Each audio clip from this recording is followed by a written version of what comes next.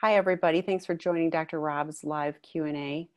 Minus Dr. Rob. He's in traffic right now, so he texted me that he would be arriving in just a few minutes. So this will be a little disjointed. We'll take a pause, but a couple people had questions, and I won't completely answer them. I'll let Dr. Rob chime in. But somebody talked about their partner is leaving the Seeking Integrity Los Angeles program soon, and wanted to know as this person's spouse what they can expect in changes. So each of our for each of our clients who has a partner, there is a letter that is sent on what to expect during the process. So hopefully you've gotten that.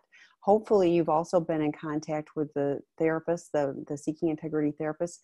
They typically, as long as there are releases that are signed, are in contact with the client's loved ones, partners or spouses as well. So but what I say to people when they send their loved one is, we can't fix everything in the short time that they're with us, but what I really do see transformation, and you hopefully will see dots, that you can kind of connect where you go, gosh, they're working on having some more empathy.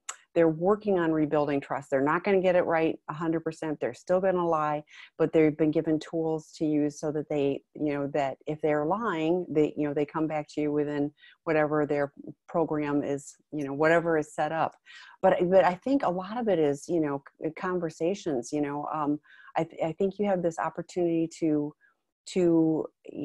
have those dialogues and ask that person, how it's affected them and what they see. I'll tell you, one of the best things in my perfect world, as I've said to other people, I love it when, when they come and then the two of you are able to do the couples healing from betrayal workshop, because some of the goals for that are, I'm pulling it up so I don't say it wrong. Rebuilding trust, genuine forgiveness, intimacy, establishing and implementing healthy boundaries, communication skills. And I think that one is huge.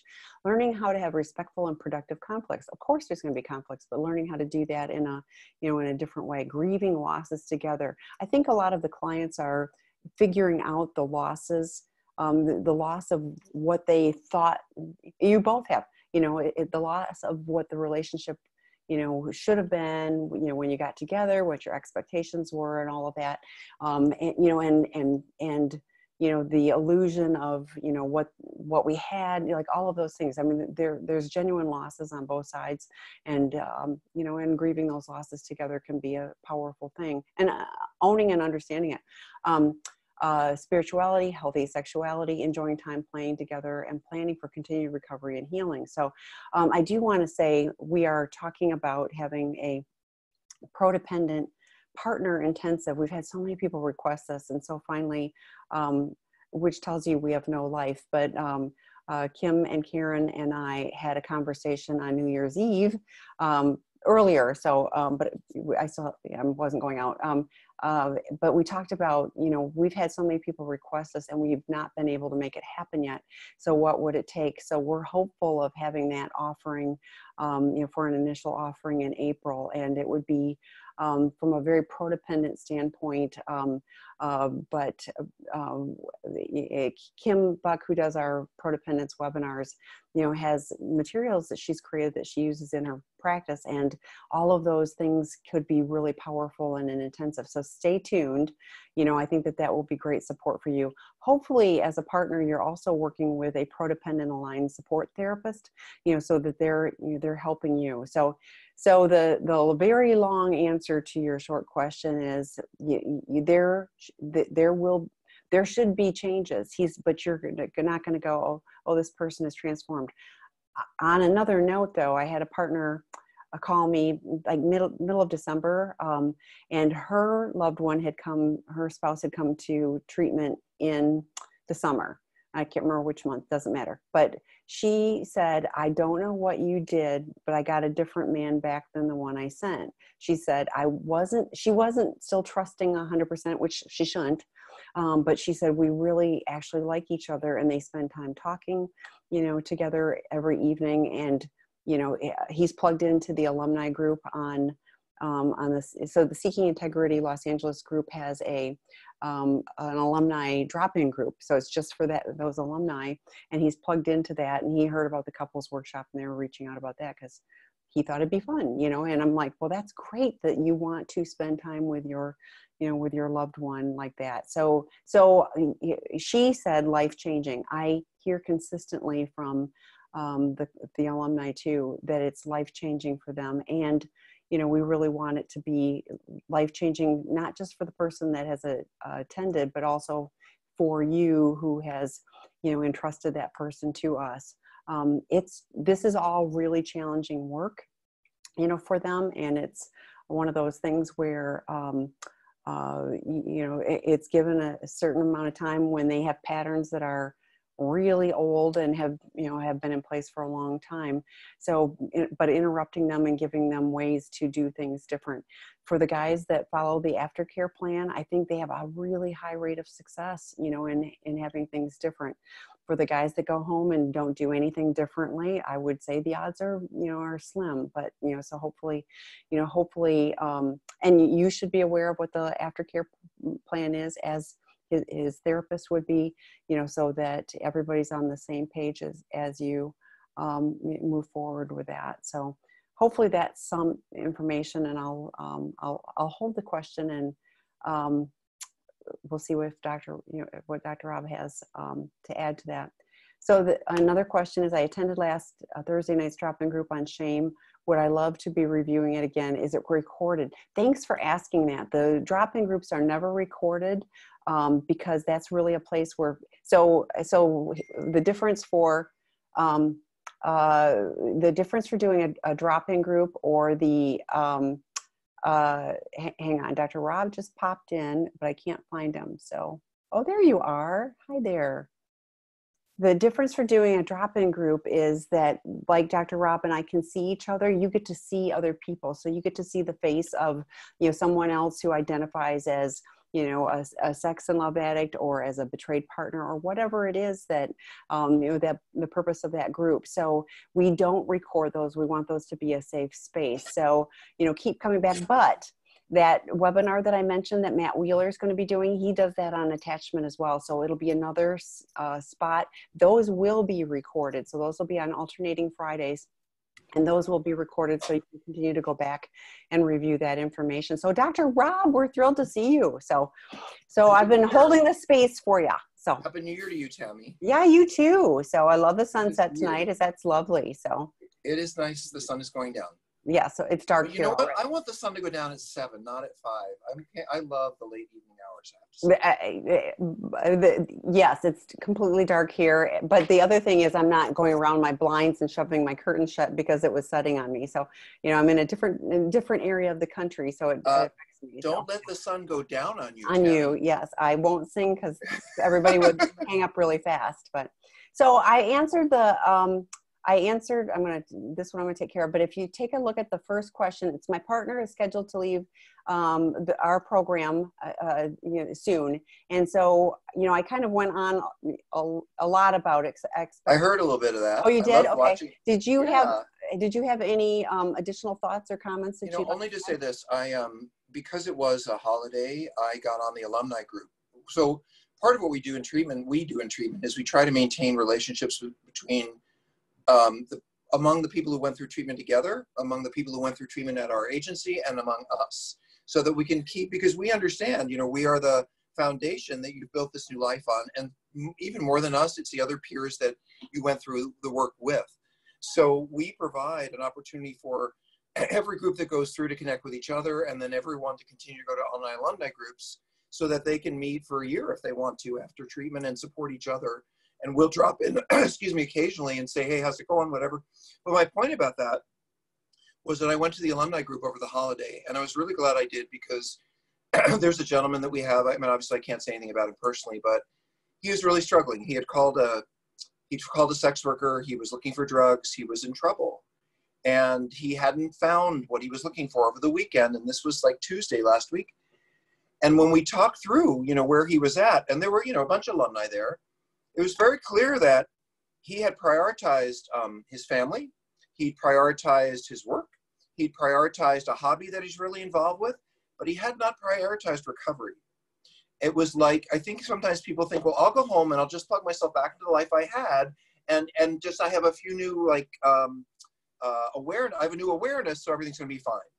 And here's the problem with being a human being. We don't retain information that long, and especially information as serious and as deep-seated as, you know, that will counter things like acting out, which is pretty early brain stuff. So anyway, what I said with him is, what are you doing related to the list of things we talked about you're doing when you go home? Because I've been doing treatment for 24 years, and I can tell you that almost to a one, when somebody calls me and they say they're struggling and they've been through treatment 3 weeks ago or 3 months ago, it's because they're not following the plan that we sat down and made for them.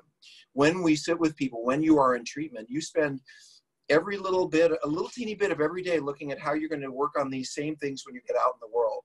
By the end of the time you've spent with us, we're sitting and writing, okay, so you need this support, you need to do that, you need to, and that's an those papers, that aftercare plan, if you will, is sent to the therapist. It goes home with the person who's got the issues. And I think spouses are great to have a copy, because it's really good, I think, for you guys to know, well, what has he been or she been asked to do? No, she's in our program, but nonetheless, what has this person in treatment been asked to do? Because honestly, the truth is, I see people fall on their face 9 times out of 10 because they simply think, well, I got a handle around this because I went to treatment, and they forget all about the hours that we put into sitting with them and organizing a plan specific to them and their schedule and their life and their doctors and whatever, so that they can get better. So, you know, I feel strongly about this particular point, Tammy, because I think we work really hard trying to help people, and I know we do. And yet some folks, they walk out and they feel the energy of what we've done. They feel excited and enthusiastic and encouraged, but then that feeling kind of fades because it's a pink cloud. You know, we've been taking care of you for weeks, but then they get home and they're not in a pink cloud, and they just kind of shrink back into their own habits and behaviors. And it isn't the work that we do or any treatment center that's going to make the difference in your life. What the difference is, what do you take from that and how do you live that out at home? Because addiction is a lifelong problem. You will have lifelong challenges emotionally if you have addiction, and that requires lifelong discipline and plans for change that can't be defined by I feel like it today or I don't feel like it today. They have to be, this is what I agreed to do, and this is what I'm going to do, because the people who know me best in this work I'm doing, they help me figure this stuff out. So I'm going to do what they said. And I challenge any person who's been through treatment to call me up and say, I'm on my treatment plan, I'm doing everything that's there, and it's still not working, because it's usually the first place I look. So anyway, just to bounce off what you said, Tam. Yeah, no, 100% agree. I often get asked, what are the odds? And and we don't know. We don't, you know, have all of that, that information, and it would be very challenging for anybody to get very accurate information. But I said, my suspicion is if they are following the aftercare plan that was made for them, that I bet it's close to 100%. And if they are not following that plan, I bet it's not very good at all, period, you know? And let me say something about that, Tammy, because the purpose of the plan on every level is to put the person who's struggling in connection with support, whether that's encouraging them to go to a group therapy or a therapist or a 12-step meeting. Whoops, did I lose you? I'm having a little tech. You froze, but you were a little garbled, but you're back.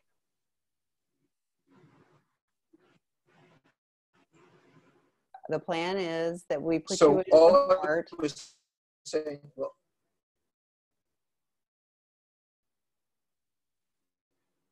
again, you're fading in and out. Oops, we lost Dr. Rob again. He'll be back. I think it's his Wi-Fi. So, oh, this is a good question, but I need Dr. Rob for that one. What is the connection? Hi, Dr. Rob. You're back. So, and the sunset's still the same. All I was saying was that all of the plans that we make really for the person is to put them in connection with other people who are healing, whether that's a group therapy or a 12-step program or a couples group, or the more opportunities people have to get out of their house and get out of their lives and get into recovery means hanging out with other people who will support and listen. And the more they do that, the better. And so what we put a lot of generous, I can't say that word, a generous portion of connection into those aftercare plans. And unfortunately, it's very common for people when they get home to kind of like, kind of get back in their own little bubble. And the plans are purposely designed to keep them out of getting in that bubble. So yeah. Well, and it can be a struggle. From a betrayed partner standpoint, you've gone off to treatment, you come home, and now you're gone all the time because you're going into all the support stuff. And I 100% get that. But I'm also they will not be at all helpful for you if they don't do what they need to do, especially early on, to get that foundation under them. So finding that right balance, of how to navigate that takes work and effort, and hopefully you're getting some support from a qualified therapist, even some of the other webinars and stuff, where you're getting, how do we navigate this? And I want to add to what Tammy said, because she's right. what did I want to say now? Gosh, I lost it. But do we have more questions, by the way? We do. Yeah. So okay. This is, what's the connection between porn addiction and domestic abuse? I spoke very nicely, almost begging, to soon-to-be ex-husband, baby daddy, about his porn addiction last Saturday. And the conversation escalated, and he dismissed me, cut me off, and I was talking and swung his hand towards me. He was able to stop himself. I'm now getting flashbacks of his raging face and his hand coming towards me, and I'm afraid to see him, but impossible since we live in the same house. The other time he got physical with me, grabbed, shook me, was when I confronted him about his porn treasure trove. Is there a connection, or is abuse a separate issue? Abuse is a separate issue. And I don't mean that. Let me try this. Abuse in the form of, I'm lying to you, I'm keeping secrets from you, I'm hiding things from you, I'm manipulating the situation so I can go out and have sex with other people or whatever. That's a given. That abuse is in all of the addicts, because they're more focused on getting what they want than the relationship when they're in their addiction. But actually, physical abuse is a separate issue. Having treated sex addicts and porn addicts for many, many years, domestic violence is not a big one on our scale. I think there's a lot of reasons for that. Honestly, not to go too far into it, but one of the challenges that sex addicts have is being assertive and standing up for themselves, believe it or not. We would rather go off and do something and piss you off than actually tell you, or we would rather get our needs met somewhere else than actually ask. For most addicts, and sex addicts in particular, really saying what you need, really saying what you want, setting good boundaries, that's hard for us. So, so taking it to the point where I would actually harm someone is not typical for us, and it is a very serious issue. So let me say this: I'm concerned for you. This is not okay on any level, especially if he's not if the last time he hit you or threw you or whatever he did to you, if he didn't get some help for it, it will return, and it will be worse the next time. And there's a pattern to this. There's a whole domestic violence pattern where people act out and they hit people, and then they feel really bad, and then they make lots of apologies, and then the couple goes into a honeymoon period and they're trying to make it better, and then he hits you again. And that cycle is incredibly demeaning, incredibly harmful to your soul. It can teach partners something we call learned hopelessness, which is a sense of, no matter what I do, it's not going to get better, and I'm the problem. And so I think you're already in trouble. I think you already need intervention. This concerns me very much. I would not confront him at all again, considering he can't handle confrontation. I would ask him maybe to go to therapy with you about the fact that he hit you or tried to a second time, and then I bring those issues up in therapy and see how he handles it with a professional in the room. But his inability, I'll tell you what is similar to addiction. His inability to tolerate his feelings and have to act on them, whether he's running away to sex or porn, or whether he's just acting out by hitting. I mean, in some level, addiction is about my inability to manage my feelings and make good decisions around my feelings. And so from that perspective, my ability to manage my angry feelings and not lash out at you physically is something that can be handled in a similar way to addiction, but they're different issues. And I really, really hope you get professional help, because I don't like hearing these stories, and they get worse. And I heard you're pregnant. So, no, has a soon-to-be ex-husband, baby daddy. But there's a kiddo involved. So yeah, I think I know this story. I think I've heard from these folks before, because I remember this story. And in this particular story, and it's not unusual, this is the father of my children. I don't care that he's done this, that, and the other. Surely he'll come around and be a better guy just to parent that child. And I have to say that is always true. I live with someone whose father cut him off at 16 and hasn't spoken to him since. He's 45. The guy's only son. So I know that men can be very angry, very bitter, and act out in ways that are really harmful. So yeah, I just hope you're getting all the help you need for yourself. And I would not broach this again. You know, you're unsafe, because if you're around him when he's acting out, you're such all of that. If you bring up the acting out, he's going to rage at you, and that puts you in a really impossible situation. So I would try to avoid a lot of contact, and keep it to kids. And we have a term in treatment. We call it news, weather, and sports. This is something that every client who comes to Seeking Integrity learns, meaning we don't want them to bring up really upsetting, really big deal things on the phone with you. We want them in the evenings. If you're in treatment with us, we want you to get on, the people with treatment with us, to get on the phone with your family and your kids and say hi and have a relationship, but not get in on all the drama and issues. And I would say you're sort of in the similar place. You really can't talk about this stuff. You have to do news, weather, and sports with him. But here's the good news. You're not married to him anymore. He's not going to be in the house. So try to minimize your challenges of him unless you feel they're affecting the kids, because ultimately you got out of this relationship for a reason, and it isn't going to be any better just because you're separate, sadly. Okay. At what point into recovery would you recommend couples therapy? Does it make sense to begin this prior to disclosure? This is a great question. I think couples therapy is really helpful in the very beginning when a couple's in chaos around infidelity, to set the rules. Like, are you going to leave or not? Are you going to tell the kids or not? What are we going to do about when I leave town? You know, whatever the issues are, the day-to-day, meaning couples therapy is really good, I think, in the beginning for, we're so angry and we're so hurt and we're dealing with so much reactivity, but we still have to figure out how to live our lives, and we often live together.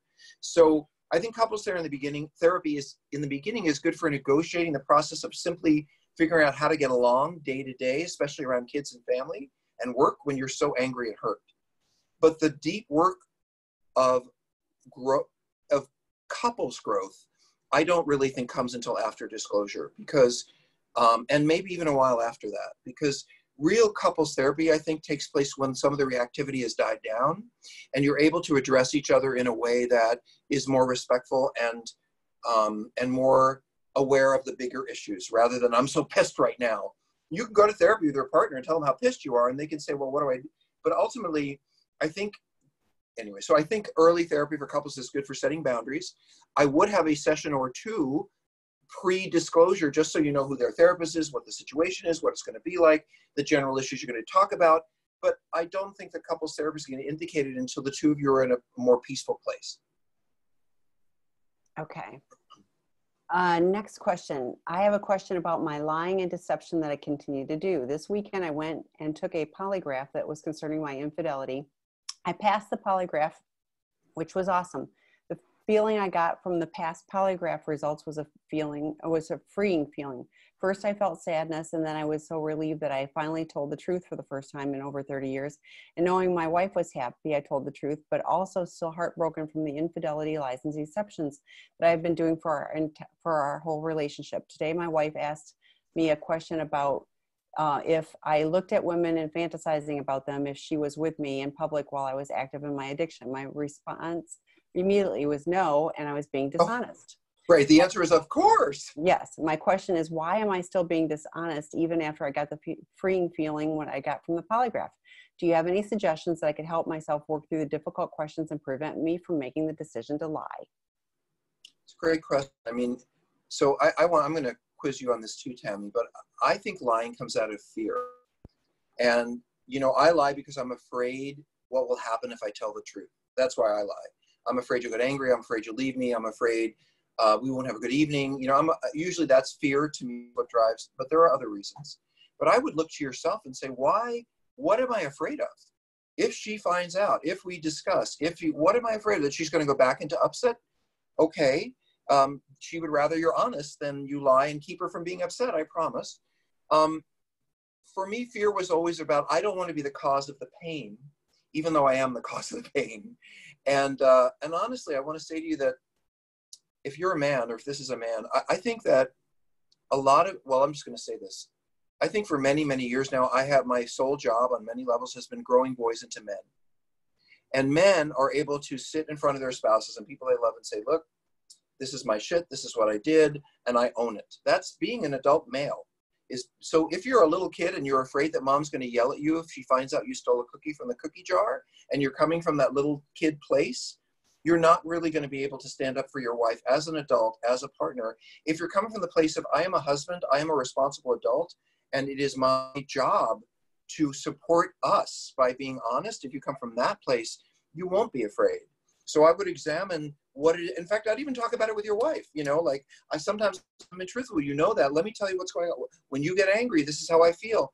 This is stuff you can work on.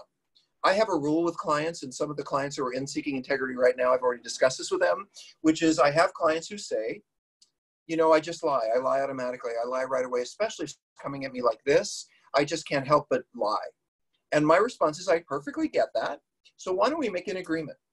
You get to lie for 24 hours. You can tell me X, Y, Z, but I expect within 24 hours, you're going to come back and say, I'm really sorry. You know, it was hard for me to tell the truth right facing you. Do this with your spouse. Tell her that it is hard for you to face someone when they're angry and you're afraid of their reaction. So you might always not tell the truth in the moment, but you're committed to within 12 hours or 24 hours going back and telling the truth. That's a great start.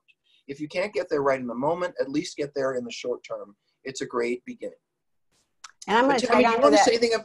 Well, I was going to say, because even if they're not angry, I hear you feeling bad about the hurt. And I could see that you're tagging into that and going, if I tell her the truth, it's going to hurt her, and I don't want to hurt her more. So even if it's not from the anger, but like there's a negative feeling, regardless of if it's angry or hurt or whatever it is, sadness. But I do think I've got 24 hours to clean it up. You know, and I think owning that with your wife and saying, I'm going to lie, but that's just my pattern, but I'm committing to you that I will come back in 24 hours. And if you have that agreement with her and you do that, that's part of rebuilding trust. So even if you lie in the moment, and hopefully as you start going, gosh, like now I've been sitting, right. Here's my thing is, I hate going to have to make amends. So it's just better to go clean it up. Yeah, but I'd rather clean it up in the first place. Like otherwise, if I have to think about it for 24 hours, I'm 24 hours of miserable. And it's just easier to go, I'm like, I lied to you an hour ago and I'm really sorry. And I'm going to, I'm owning that now. And hopefully that window gets shorter and shorter so that you don't feel like you have to, like don't wait till 23 hours, 59 minutes is what I'm, inviting you to do. But I think setting that up as a plan when it's not in the moment. So when you're having an opportunity for a conversation, so it's not in the heat of the moment or whatever, I think that'll give you a really solid foundation. So. Hey, Tammy, I want to say something about the question itself though. Yeah. Which was, my wife asked me when I was in my addiction, did I look at other women with lust, basically when I was with her? And folks, I got to tell you, every man who's ever existed has looked at other men or women with lust when they were with their partners. It's called being human. There's a great difference between finding someone attractive and then going back to the person you're with and focusing on that person who's attractive and being not available for the person you're with. And there's an even bigger difference between that and going off with that person at some point. So, but everyone, if you're human, is attracted to people, and even sex addicts. This is one of the challenges with sex addiction and food addictions, is that when people have a compulsive behavior related to a naturally occurring function, like food or sex, not saying it's easy on Tammy, but quitting alcohol is a little bit easier because you can live your life and just never have alcohol, and life can be pretty fun. But you really don't want to live your life without eating or having sex. So when we integrate this back in, your partner's going to be suspicious of every time you look at someone, and they have to learn over time that there is a healthy looking. And they'll feel it, by the way. You look at someone, you look away, they'll get it. You look at someone, you look so longer, you look a few minutes, you're doing some of this, they see that too. So yes, in your addiction, your wife probably picked up on it. If she picks up on it now, and you're really just, and you go back to, then I would say that's just healthy human behavior. And we're not about desexualizing ourselves. It's about being present for the people we're with and still acknowledging our reality. Yeah, I actually was thinking about that too, because the question, and I get why the partner would want to know those things. I mean, 100% get, but it's almost a trap because like you said, of course. So a little cleanup for you to do on aisle 5. So So my husband is in recovery as his my husband is in recovery as his betrayed partner. How can I support his recovery? What are the do's and don'ts? You want to start this one? Like, he is in charge of his recovery. You are in charge of getting support for you. You've been traumatized. You have all kinds of stuff that has happened to you through no fault of yours. His addiction is his addiction. He was going to do it or not do it. It's got nothing to do with you. So I think the biggest thing, so here's what I told him, I went to treatment, I came back, and I moved back in with my parents, long story, but I was young. My parents were like afraid of having alcohol around. And I told them, I said, here's the deal. It's my deal. It's my deal. If I really, really want whatever, like, I'm going to go find it. So I had to learn to take care of myself, and they gave me space and support around that. But for you, I would really encourage you to make sure you're getting support, and listening to the podcast. There's all kinds of educational things. So you just have a better understanding that his brain, is now funky. It's, off in a different direction, and he's got tools to use to be able to function in the real world, but it's going to take time. So thoughts, Dr. And practice. Yeah. So, okay. Other question. Could you please talk a bit about sexual anorexia? What is the treatment? I've had periods of acting out with men for many years while sexually withdrawing from my wife, same-sex couple. Okay, well, there's a lot of pieces to this pie, because it's not as easy as it sounds. First of all, I don't know what sexual anorexia is. The word anorexia belongs to the eating disorder world. So if you're talking about if you're someone who avoids sex with your partner, or doesn't have, or kind of minimizes, I think of other words. So I'm assuming, Tammy, this means somebody who maybe got out of their addiction, or is working, but no longer is having sex with their partner, kind of thing, and is wondering how to reignite partner sexuality. Is that maybe the question? That's what it sounds like to me, that, I can have sex with people that I don't care about, but when there's intimacy, when I care about this person, then yeah. And I'm assuming this is a man, just guessing. Doesn't have to be, but it could be. Withdrawing from my wife. I'm honestly thinking female. So, because Okay. it says So here's withdrawing from my wife, same-sex couple. So yeah. Oh, same-sex couple. So yeah. The symptoms that you describe are very typical for someone who's experienced early life trauma. When you've experienced early life trauma, we are often challenged with intimacy and relationships. So I'm looking for the questions. I want to answer it more specifically, Tammy. Hold on a second. Let's see if I can find it. I don't have that one. Can you tell me a little bit more, because I wanted to get more into it. So could you please talk about sexual anorexia? What is the treatment? I've had periods of acting out with men for many years while sexually withdrawing from my wife, same-sex couple. Okay, so there are a number of things, and I don't know your situation, so I'm just going to speak generally. And please, everybody, understand that when Tammy and I say things, we're not talking about your situation. We don't know you. We can't see you. We don't even know your name. So we're talking about these situations in general, as we should, because that's our opportunity to educate everyone. It's not unusual when couples are together for long periods of time for sexuality to fade away. Sexuality thrives often on novelty. And so couples that can keep sex fresh and interesting and fun for them are more likely to have longer-term sexual relationships. For lesbian women, there are issues sometimes around enmeshment, or women getting too close, too tied up in each other's business, too overly involved in each other's emotional lives, like my fingers, and then they just can't quite pull each other apart. And you need to have some distance to be sexual. You need to be able to see the person not as your mom, not as your best, but you need to sort of see them as an object a little bit. And so there are many answers to your question. I'm going to give a number of them. One is lesbian women can lose sexuality and live for long periods of time not being sexual because they thrive on the relationship connection. They lose their sexuality, which is something that needs to be worked on in therapy, because it takes work to keep your sexuality alive. Number two, separate issue. Long-term couples in general lose their sexual desire for each other, and sometimes will seek novelty. And then when you've been with someone and just understand this, no offense, but if I've seen that butt or those boobs or whatever it is for the last 12 years, I've seen them, and they're very nice, but I don't go, ooh, no offense, because I've seen them a lot of times. But the thing on the street, that new piece of candy isn't ooh, because I've never seen it or touched it. So the question is really about how do I grow sexual intimacy with someone I've been with for a long time?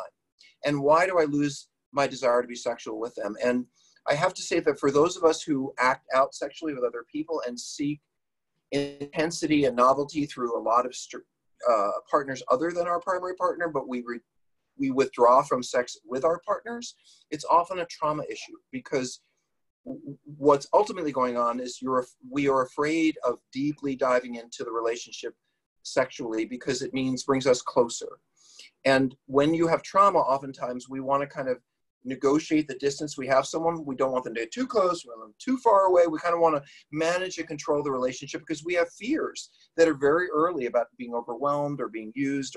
So if there's trauma, then that trauma will leave you enjoying the novelty sex, but being really quite afraid on some level of the sex with your partner.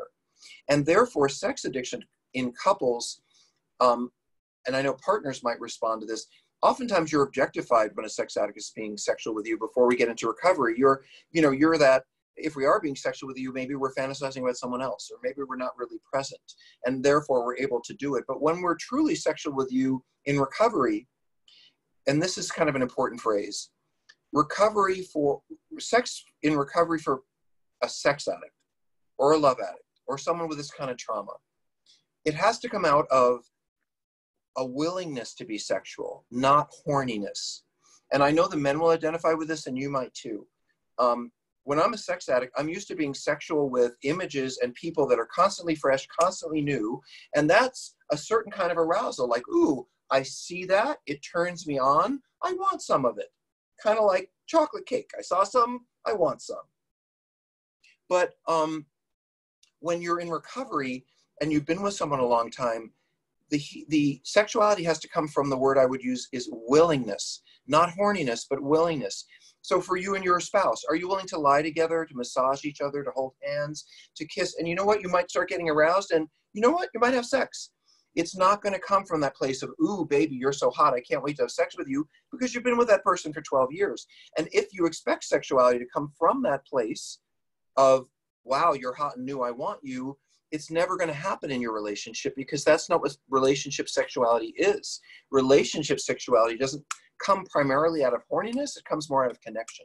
And since oftentimes us trauma survivors and sex addicts are fearful of not having control over connection, we avoid the sex because it gives us a sense of control. So all I'm saying is that sexuality with a partner has to do with being willing to enter the sexual realm, even though you're not particularly horny or aroused, but you're willing to try. And guess what? I got aroused and ooh, it was great. It may never come from, oh my God, I can't wait to be with you, because we have issues. And those issues may keep us from pursuing our partners in that way, but we can still really enjoy being sexual with them. It just has to come from a different place. And I would invite you, if there is trauma, to get some support and help on repairing. Now, you can't repair it, but on growing beyond it. Yes, great, thank you. Okay, next question. I have been a severe addict throughout my entire marriage. My wife has asked if I ever really loved her. I feel like I loved her and still love her, but can an addict really love? Well, I hope so. I mean, I think so. I know many addicts, despite all their craziness, who deeply love their kids, their family. It's just that you have to understand that when you are in an addiction, that is your primary, primary focus. When I'm in addiction, my primary focus is not to attend to my family or attend to my kid. It's to go have sex with strangers. And so I'm not, if that is my primary focus, then everything else is going to fail and suffer. It doesn't mean, in fact, I can tell you many of us deeply love our partners, but kind of like the last person we were talking to, if you have trauma, if you act out sexually and you haven't worked through these issues, it's not unusual to say, oh, I'm not attracted to my partner anymore. They just don't interest me any, to blame the partner for your own kind of withdrawing from sex. But the answer is absolutely, I think love, without question, can be fully intact. But let me talk about it this way. Tammy knows this story. I tell it sometimes. I've worked with heroin addicts who took their kids' college fund to buy drugs. They took their kids' money for school. And when they were heroin addicts, that's all that really mattered to them, was getting that money for those drugs. But when they got sober, I have seen the same person work 3 jobs to pay that money back because it was so important to them. So I think an addict in their addiction is very narcissistic and self-focused, by definition, it doesn't necessarily mean that underneath that we don't have very intact and meaningful connections with other people. That's not a priority. And so we don't treat them like they're priorities. I'm going to say yes, but recovery love is different. It's like you were talking about. It's intentional. It's relational. It's not, the hot sex and all of that kind of stuff. And you have the opportunity to focus on that other person and how that person has supported you probably during this entire addictive period where they got leftovers and scraps, instead of, your primary focus, because your primary focus is over here. And, I know so many couples that have found healing and a healing path together. It's different. And one of the people, one of the couples talked about eyes wide open. We have a deep and abiding love for each other, and eyes wide open, we're moving forward. I love that. I got goosebumps just, sharing that little tidbit with you. So I really do believe that there's hope. Do I think every couple is supposed to stay together? No. But, for those where there is, that those bits to build on, I think there's a lot of hope. And I have counted, and I would say at least 85 to 90% of the couples I've for 25 years have stayed together, because couples have so many more reasons for staying together and sharing their love than infidelity. In the moment, it seems like the greatest crisis in the world. But when you've got kids and family and church and money and job, and if you're willing to be a more decent human being and a better partner, I always think it's worth giving the relationship a try. I'm a big relationship fan. Me too. Okay, so I tried to talk to him again because his mom tried to tell my mom that I was bipolar and paranoid for being jealous over his non-existent affair. I wanted to settle that and let him know it was inappropriate. This is the person that got shoved. So. Okay, so I don't know if you're the same person who's been here before, but you sound like someone who's been here before who is separating from their partner. So we've had someone on who's coming regularly that I've noticed. Don't know who it is, don't know anything about them. Who keeps saying, I have a child, I'm separating and divorcing. I want to maintain this relationship with him for the sake of my child, but I don't think he's that interested in the child anyway. But every time this person comes on, and I don't know if this is this person or not, but it's useful, similar. The question is, how do I get through to him? How do I make an impression on him? How do I get him to respond? How do I get him to listen to? And you're not going to. I mean, this is why you're divorcing. And there is an expectation that people like this have, that somehow he's going to turn around and listen. There are people who turn around. I have seen people walk back in 3 years later and say, I wish I'd never divorced you, but they're rare. By the time you've gone through all this crap with somebody, you pretty much know who they are. And if this man is still being abusive to you on any level, I really have to discourage you from continuing to engage him other than news, weather, and sports. It doesn't matter what your mother said. It doesn't matter what anybody said. You need to remain calm and focused. You have a child to take care of. What he thinks or what his family thinks is none of your business. Let him go. That's the most important thing I can say to you. You have a child who needs your attention. This asshole that you married does not. Let him go. And I wanted to tag on, you can't stop your mom from talking to his mom, but you can sure tell your mom, please don't tell me. If you have conversations with them, I don't want to know. So that's healthy right. Boundary for you. So, ideally she doesn't even engage with his mom, but if she does, just don't bother sharing, don't want to know. It just adds fuel to the fire, which does me no good. So, okay. What does healthy attachment feel like? I came from a very dysfunctional background. I was literally thrown away as garbage at age 15. I'm working on myself and getting functional and healthy. But when do you know an attachment to a person is healthy and normal? I am so sorry. I'm so glad you're here. So, Dr. Yeah, I'm just touched by the feelings. And listen, I won't say we've all been there because I don't want to be trite, but almost everyone here has dealt with trauma, abuse, having to re-heal, rediscover how to connect. I mean, this is what this work is about. I really want to speak from personal experience here just a bit. I think that I had enormous trauma when I was a child, a very mentally ill mom, and she was running around naked and going in and out of hospitals. My mother was just completely psychotic and crazy, and my family didn't handle it very well. And so I was pretty much alone as a child. And what I would ask you to reflect on is, haven't you already had some attachments? Like and this may not be true for you, but are there friends you have who have meaning to you, or a sister or a brother? Because attachment is attachment is attachment. If you feel connected to someone that you love, if you think about them, you worry about them, they're in your mind, you're attached to them.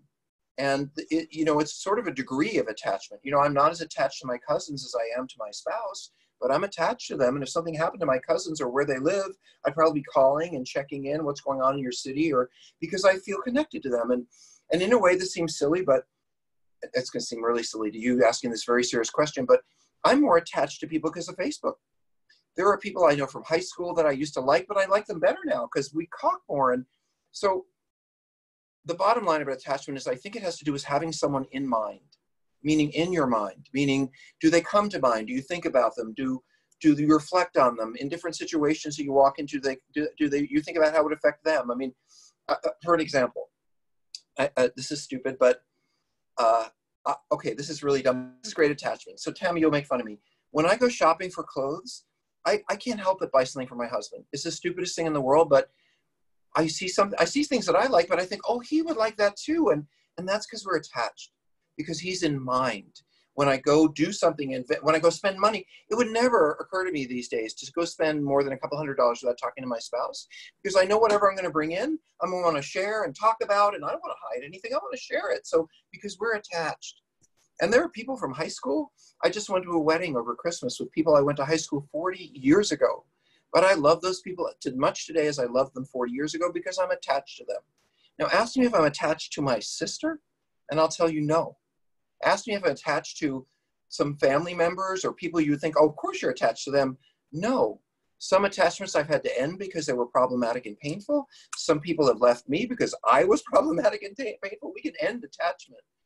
It's painful and takes a long time, and it's called grieving when we end our attachments, but we can end them.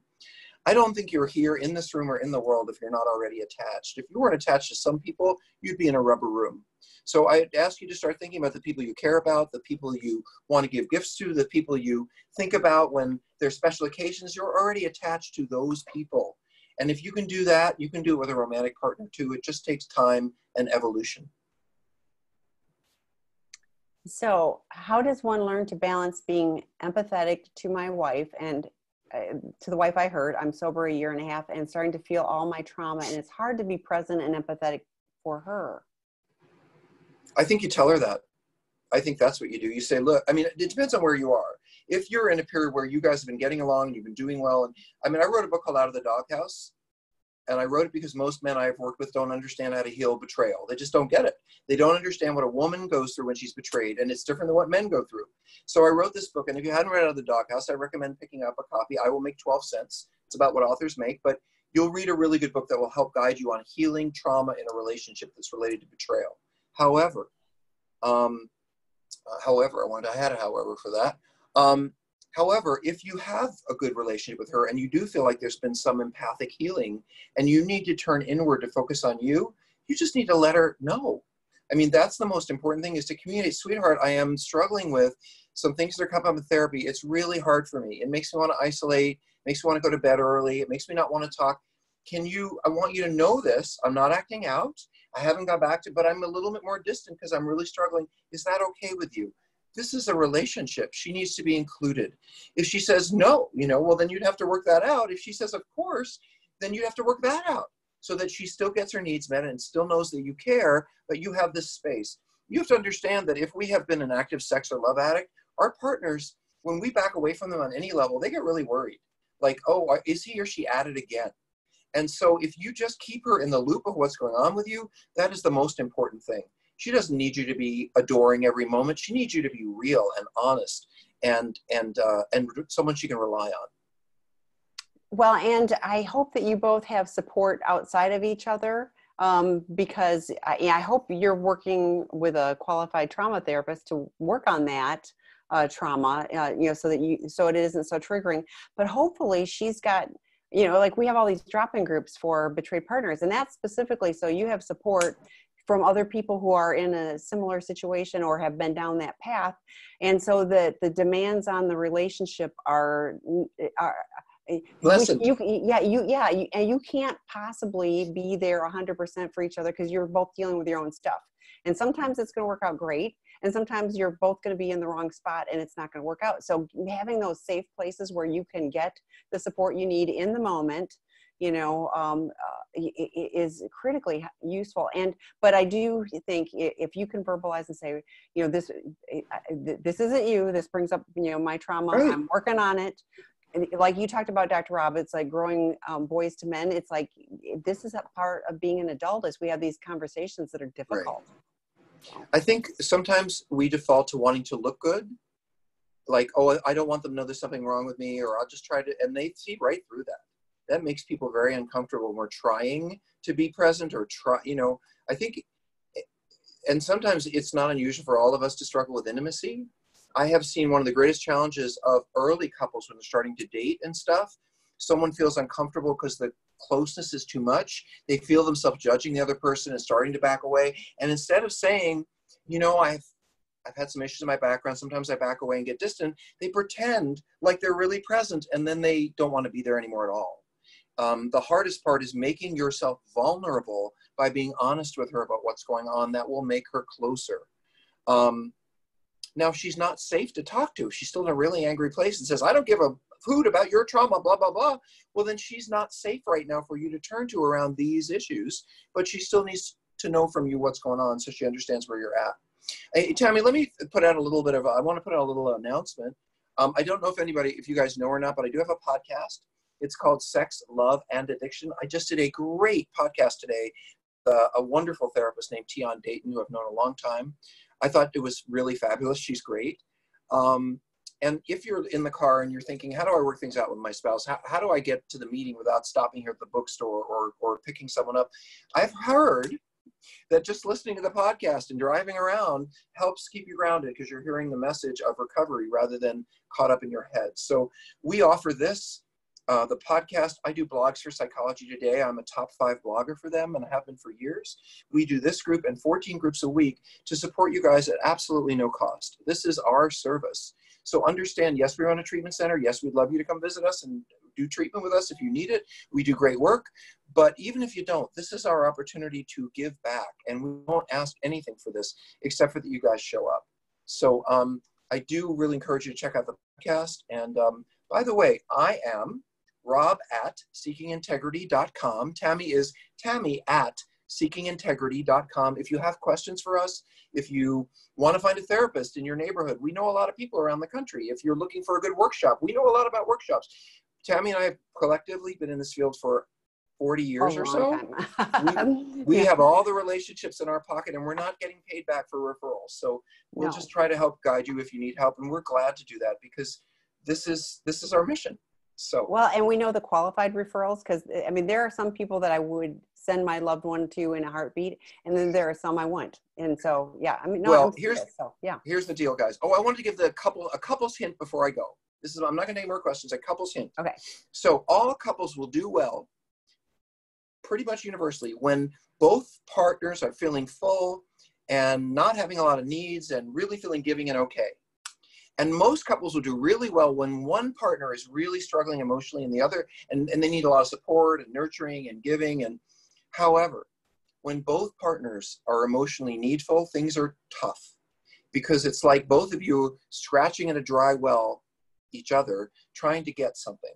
And this is part of what Tammy was saying. When we're going through these kinds of life experiences, it can't be that our partner is the only one we depend on, because oftentimes our partner has hurt us or our partner is the person we let down. And so to get our feedback and support, we have to turn to other people. And that is why Tammy and I are always pushing these groups or treatment groups or workshops or 12, getting involved with other people who have your problem is the solution to healing.